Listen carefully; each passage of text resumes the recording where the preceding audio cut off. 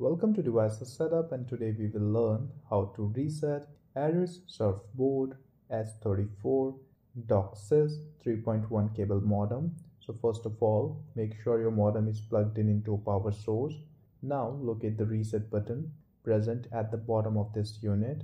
So there are two resets for this modem. First is soft reset and second is hard reset.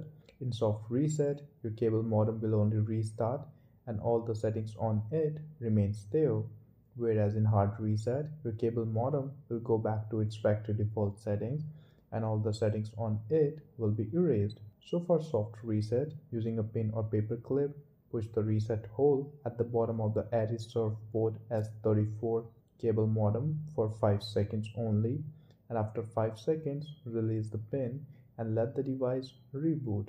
This resolves issues when your device is not working properly or you are getting an unstable Wi-Fi.